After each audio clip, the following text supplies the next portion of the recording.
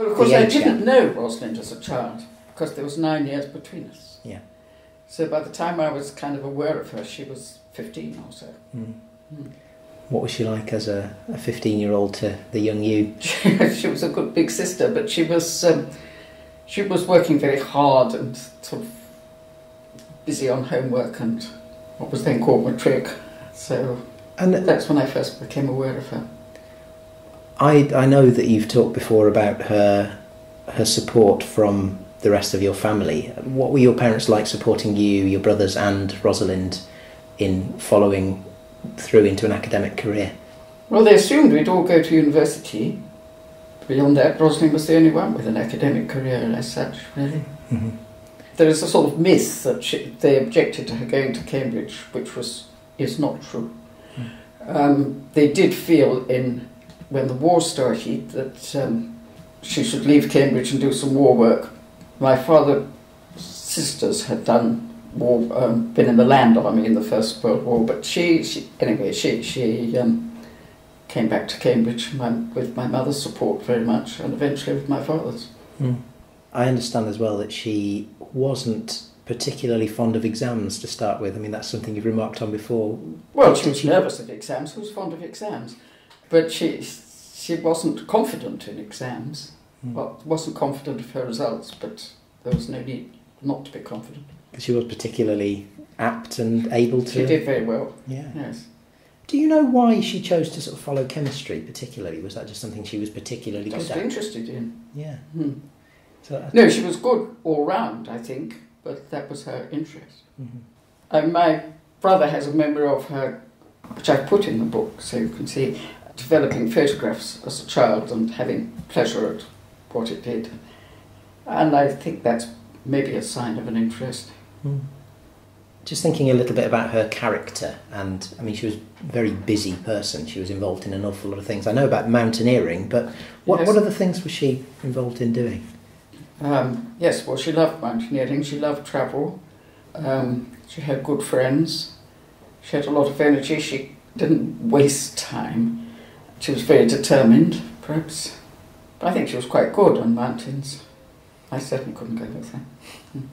And then, I mean, studying somewhere that's so incredibly flat, she must have enjoyed escaping to... Well, I don't think that worried her, but she cycled quite a lot when around here. She cycled home to London from Cambridge, but I imagine that wasn't so unusual then. Mm. There was less traffic. Good distance, though. It was a good distance. That hadn't changed, but the traffic's changed. Mm.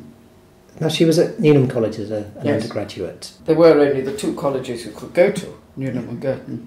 Did the challenges that she had to overcome affect her personality? What was her character like in... There were plenty of scientists at Newnham. It wasn't an odd thing to do.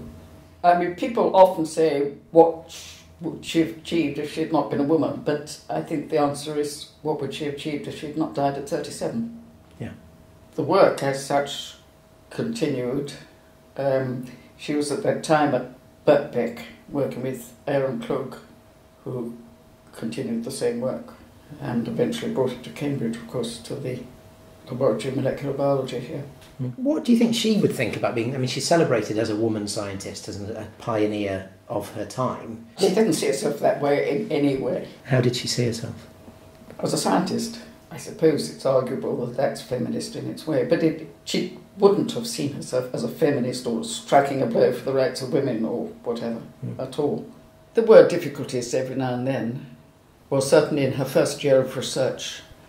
I suppose the crux of many people's view of Rosalind is obviously her work, pioneering work on X-ray crystallography and the picture. The time at King's. And so her time at King's. I mean, but the time at King's was, of course, only just over 2 years. Yeah. January 51 to March 53, if I remember right. Being so close to her at that time, she'd come home quite often at weekends, and she was obviously unhappy at King's, as is generally known. So did that spur her on even more so into her work because of her sort of unhappiness there, or was it something of a hindrance? I think she had always been very conscientious, is rather a mild word.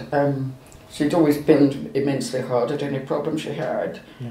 She'd said that it wasn't no problem was worth it, and they were really interested in it, and she was really interested in whatever problem she'd taken up. Yeah. And then she would work very hard at it. Some people see that Watson and Crick perhaps were given more of the limelight for the discovery of... Well, that of course was, I mean, the Nobel Prizes and all that were 4 years after she died, when it was very easy to ignore someone who wasn't around. Yeah. Do you think she was justly treated, or perhaps should there have been more? What I think was unjust was the famous photograph was shown without her knowledge, and it's the fact that I think she never knew how much they'd owed to her, so she wouldn't have felt it unjust because she didn't know. How can you sum up the importance of what that work has? It's obviously made perhaps the biggest revolution in biological science of the 20th century. Yeah. How do you feel about that? That was your sister. Well, that is amazing. And she was, of course, only a part of it. I mean, a big part, but a part of it.